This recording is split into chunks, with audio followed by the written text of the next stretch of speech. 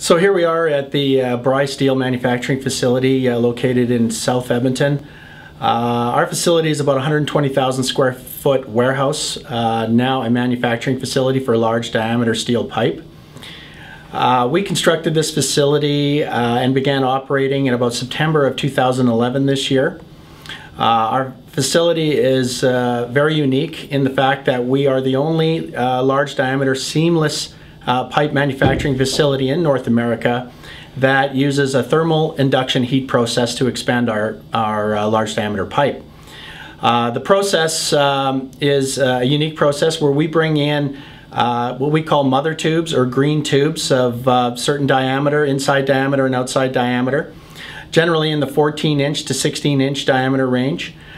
We then put it through a thermal induction heat process whereby we heat the pipe and we push the pipe over a specific engineered mandrel that expands the pipe to up to 30-inch to 36-inch, 24-inch, depending on the desired result that our customers are seeking.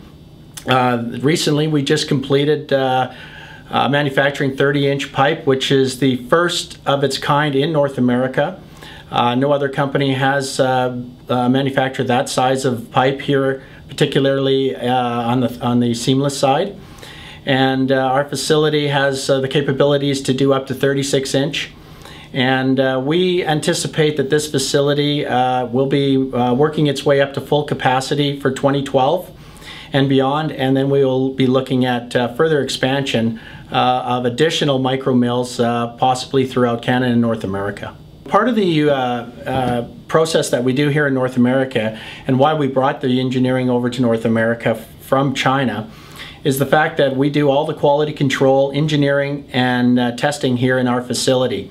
Very important from the end user's perspective is the fact that we do three major tests, being hydro testing, eddy current, and ultrasonic testing. In addition, we have our own laboratory that does the metallurgical testing on the steel itself, as well as destructive testing.